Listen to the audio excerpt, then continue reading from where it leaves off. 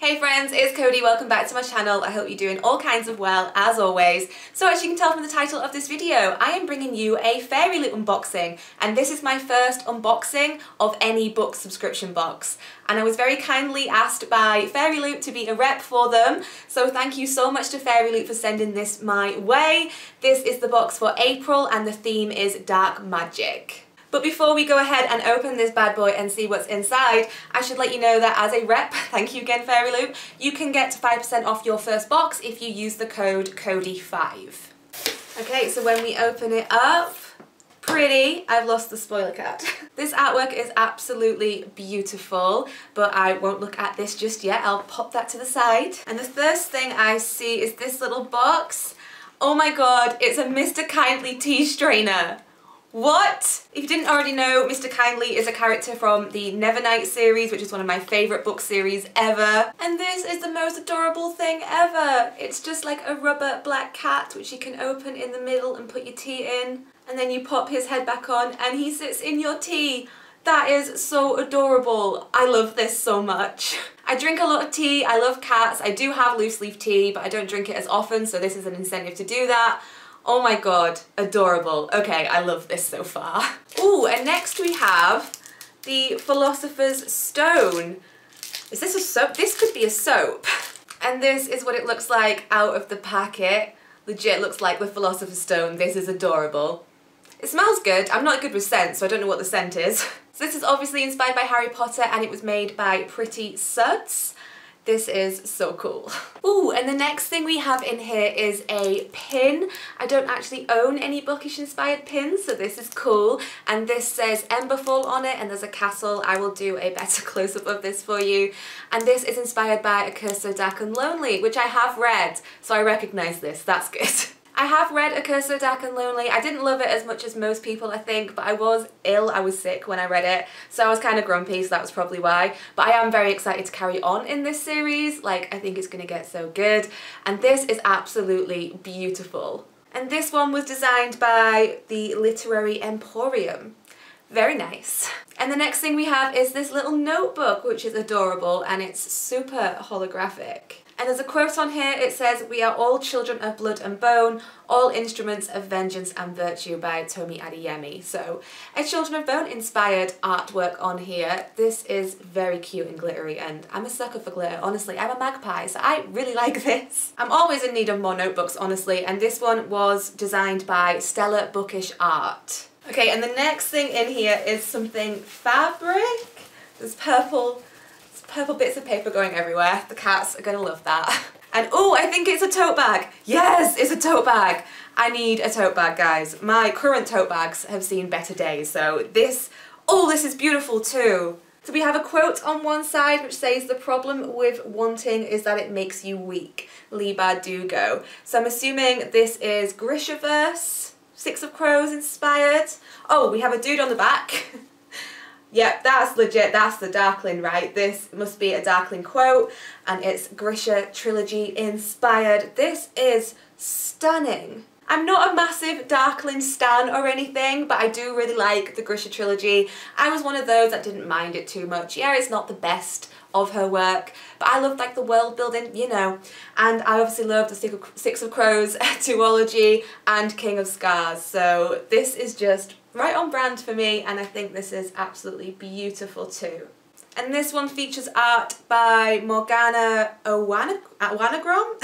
I've probably pronounced that completely wrong. I'll put it on the screen. Ooh, this next one.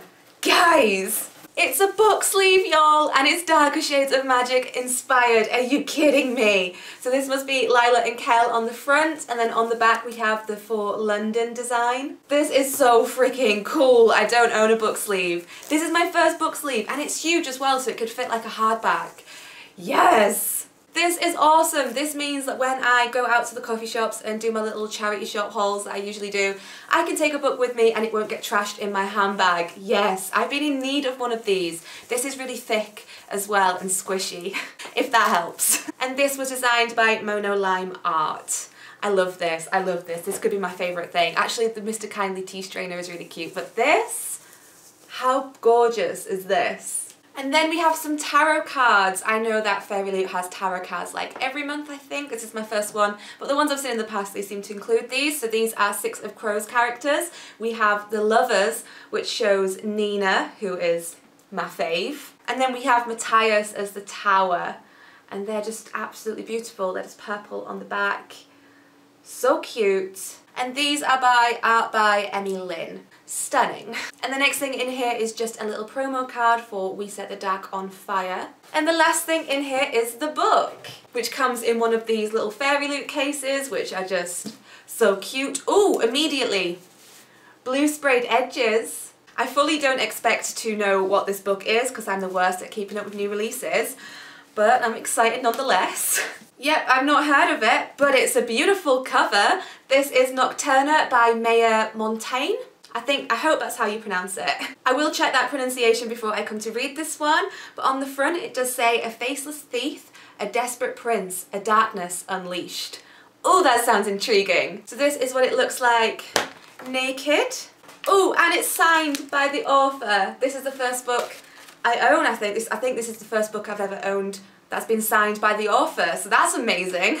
So it says, to Finian Foy, magic is two things, a knife to hold under the throat of anyone who crosses her, and a disguise she shrugs on as easily as others pull on cloaks. As a talented face shifter, it's been years since Finn has seen her own face, and that's exactly how she likes it. Intrigued. But when she gets caught by a powerful mobster, she's forced into an impossible mission. Steal a legendary treasure from Castellan's royal palace or be stripped of her magic forever. Yes, we have a heist. I love heists in books, you know, thieves. Anything in that realm really. It continues. To Prince Alfir, magic is an escape, but one that comes with a price. First in line for the throne after the disappearance of his older brother, Alfie is desperate to find him and bring him home, even if it means dabbling in forbidden magic. And when Finn and Alfie's fates collide, they realise magic can be other things too, and the type they accidentally release into the world is something neither of them expects or understands. It's hungry. Okay, yes, dark magic vibes. This sounds amazing. I have to get to this one soon. This is probably going to be on next month's TBR, y'all, because I'm excited. We have a prince, forbidden magic, and a woman who's a thief, but also a face shifter. Yes, count me in. I want to read this. And included with it is some artwork of our main characters, Alfie and Finn. This is stunning as well, and we have a note from the author on the back. And included with that as well, we have the Fairyloot bookmark, which has the design from the spoiler card on it, which is stunning. And then we have the Fairyloot little leaflet that comes with this. Oh, we have a different cover. We have an exclusive blue cover. The original is more of a orangey red. I must say I prefer the blue one. It's super pretty. And next month's theme is unlikely romances, and we can expect items inspired by A Daughter of Smoke and Bone, The Cruel Prince, Girls of Paper and Fire, A Court of Thorns and Roses. That's going to be exciting. And the book that will be included will have sprayed edges and be signed by the author as well. So that's everything that's included in the April Fairyloot box. Favourite items?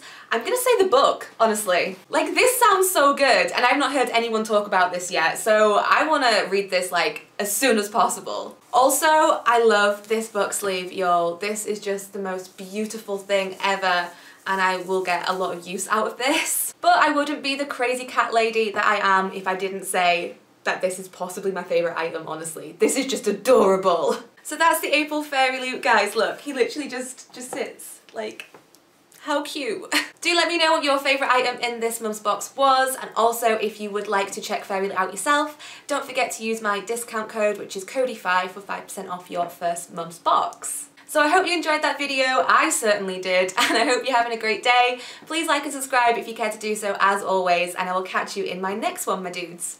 Bye!